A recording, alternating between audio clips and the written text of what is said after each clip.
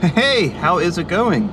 So in this video, I want to talk about some interesting Ford related news.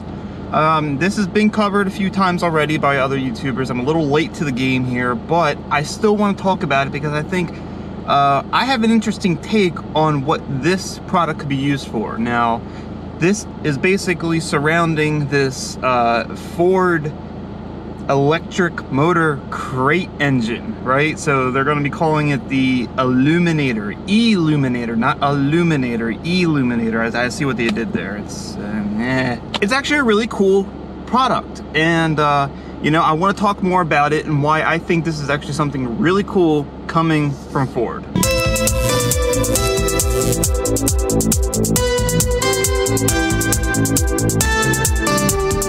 Okay, so it's no surprise if you've been watching me, then I'm not a huge fan of EV vehicles. And it's not that I don't like them, I just am upset about the future that's going to be just EV vehicles.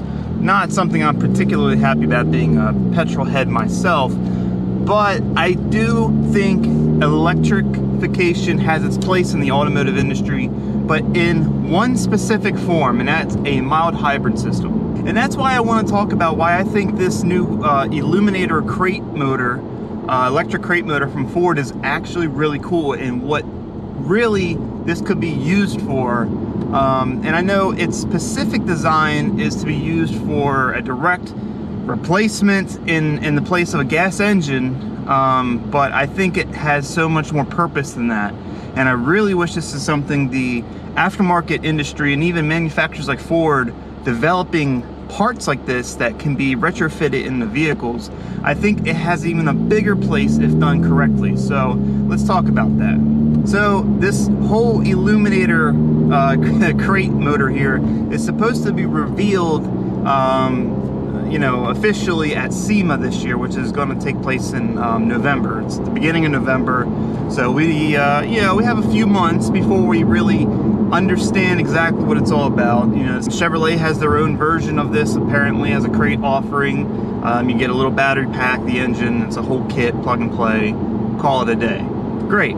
As much as I hate to admit it, see where a product like this could actually, you know, just be useful in its own without any additional modification or you know, just as simple as taking a old tired gas engine out and replacing it with you know, electric motor and a battery pack. You know, I definitely see where that could come into play. You know, maybe an old classic where the engine really isn't the star of the show, you know what I'm saying? There are a lot of cars, you know, people, you know, big thing now is the 70s, early 70s, you know, land yacht Cadillacs and Lincolns and stuff. You know, instead of having a big torquey gas hog 460 that most people never do anything with anyway, they just kind of leave them be, you know, and if they restore them, they just try to make them quiet as possible anyway. So it's kind of stupid to have that big of an engine if you're not really going to show it off or do anything to it. So it makes sense, and maybe in a car like that, you just put a really torquey electric motor. You know, why not, right? So I see where that makes sense, but this is where I really think something like this could shine. And this is really what I wish the aftermarket would start focusing on. And I think this would, if they can make a product that's, you know, priced competitively enough, I think it'll be a very viable option for people who want extra power, but also gain extra efficiency of their classic vehicle or modern vehicle, depending on, you know, how old it is. But yeah, it can be done in anything. So this is what I'm thinking. Something like this engine, I think, would be exceptionally cool if it can be put in place as a mild hybrid system combined with an existing gas engine. You get the best of both worlds.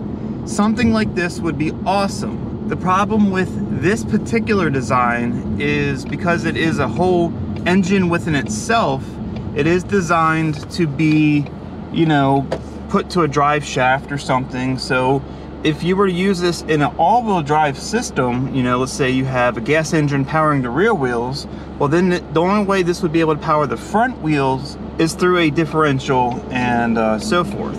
And I think that would be awesome to be able to have the best of both worlds. Have the instant torque of electric, have the short spurts of just full EV. You know, if you want to move something around without making noise, sometimes I even wish I could do that.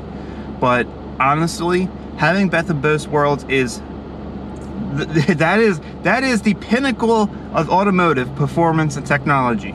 Being able to just have that instant torque, instant takeoff of the electric motors, but being backed and pushed once power kicks in by a loud, obnoxious gas engine. That's what I would love to see. Now, furthermore, something like this, even, you know, like the SHO I had, wouldn't it be cool if they could, you know, since the SHO is a front-wheel drive bias system, you know, the rear wheels don't even get that much power. Wouldn't it be cool if they were able to, someone was able to retrofit a motor like this in the vehicle somehow, I don't know how, but it was somehow, and be able to drive the rear wheels while the engine's just responsible for the front. You know, that would be awesome. And it's a shame that there's really no products like that on the market. The better way of doing this is having electric motors. You know, some of the cars, they have the motors in like the hub. It drives the wheel itself. It's its own individual motor. I think that's the better way of doing it. This is very much designed just to be replacement in the space, to occupy the space as a gas engine. I think it's literally, I'm pretty sure the way it's designed is the engine and the battery pack, it's all in one unit, right? It is a direct in place, there it is, and you know, that's what it is. You would have to have a more modular system, I guess, to be able to utilize parts in a wheel per wheel configuration, right? But just imagine having that kind of capability. I really wish the aftermarket would focus on this, because think about it. There are massive performance gains that can be had, you know, with the, you know, when you add something like these electric systems to an existing car. Some of the fastest accelerating cars in the world, I mean, they're just the fastest cars, period, are mild hybrid cars. They have both a gas engine and electric motors. Usually the gas engine is on the rear wheels, electric motors on the front wheels. So you have essentially a all-wheel drive system when needed, but it could technically still be a rear-wheel drive. You know, it could be decoupled. It is such a better technology, I think. If the aftermarket were to focus on offering mild hybrid electric systems that can be put into any car, much like a supercharger. You know, they develop all these superchargers, and I'm not saying, you know, that a supercharger is bad, but you can get the same benefit of a supercharger with a mild hybrid system. Just imagine, you know, you get 200 horsepower from a supercharger, but then you got to go through all the things to make the engine work with it and then tune it, and that's great, but you still don't get extra traction. But what if you were to spend that same amount of money, usually supercharger systems are like $5,000, on a mild hybrid system where you get a battery pack, you get your hookups, your control, you know, your control pan or module, and you know, electric motors that can be retrofitted into to drive each wheel. What if you were able to do that? You know, if you had a rear-wheel drive car, put them on the front wheels, you're not messing with the power at all of your existing gas engine, but you're adding, let's say, 300 horsepower to your vehicle total, and you have an extra 300 horsepower driving the front wheels in addition to whatever you had the back wheels. And then all you have to do is, you know, play with tune the vehicle as a whole to get the, you know, to sync where the mild hybrid system works best with the existing gas engine. And I think that would be a win. You know, maybe you get a little bit of, you know, depending on the battery pack size, you get a little bit of range, you know, so if you just want to cruise around, or maybe you just move out of the neighborhood, you know, before you start up the gas engine, you have that ability. You have the benefit of all-wheel drive, so traction, or, you know, taking off would be much better. Also, I mean, just cruising, you would, if done right, can save so much gas, you know?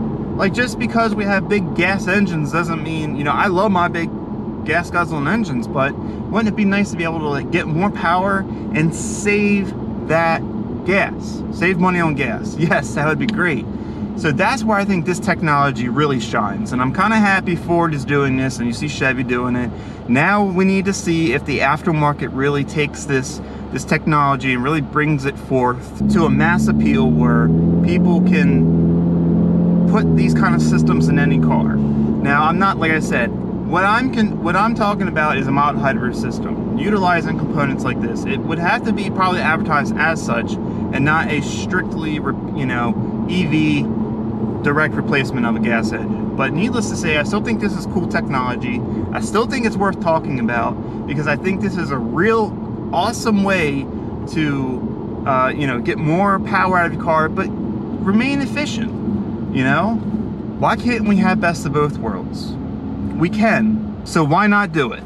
But that will be it for this video. So if you like the video, please give it a thumbs up, share it with everyone you know. If you want to see more content like this, then go ahead, subscribe to the channel, and keep a lookout for the next true car enthusiast video.